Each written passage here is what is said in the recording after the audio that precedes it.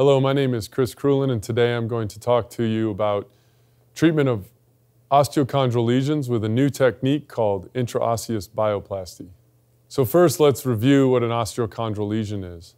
In the past, the focus has been on the healing of cartilage, and we felt that once there was a stable cartilage repair construct, that the bone would be able to remodel on its own.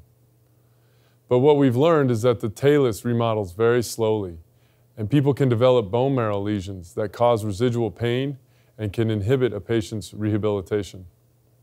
So we need to address the bone as well as the cartilage. For example, here's a patient 12 months out after microfracture, continuing to complain of pain. An MRI reveals edema in the bone, and there is obvious signs as to why they are not rehabilitating or why they are having continued pain. We are waiting for the bone to turn over, and it doesn't have the normal capacity to heal. So let's review subchondral bone. Subchondral bone supports the articular cartilage. It absorbs most of the joint reactive forces and distributes it throughout the joint. It responds to Wolff's laws with force. And once injured, it needs to heal. Therefore, it needs a blood supply and growth factors to promote that healing. Now let's review the pathology of a talus osteochondral injury.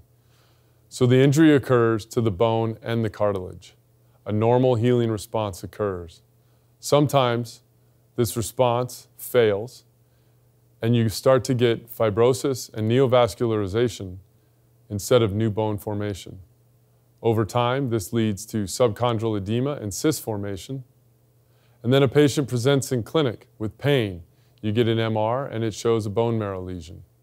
So if we look closer at the subchondral bone and a bone marrow lesion, histology shows necrosis, bone fibrosis, and decreased mineralization.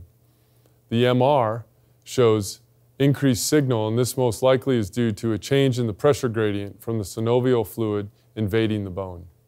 Now, if we look at this image, an arthroscopy picture on the left, you can see that there is a cartilage defect. Now, if we do our probe, the lesion is shown to be unstable, and therefore it should be removed. And once it is removed, you can see that there is good subchondral bone, good cartilage, and healthy trabecular bone surrounding the lesion. However, there is fibrosis and unhealthy tissue present.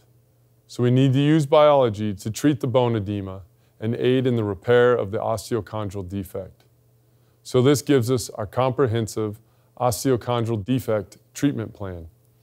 IntraOsseous BioPlasty for core decompression and biologic enhancement of the lesion, and then BioCartilage to treat the cartilage lesion. Thank you for your time.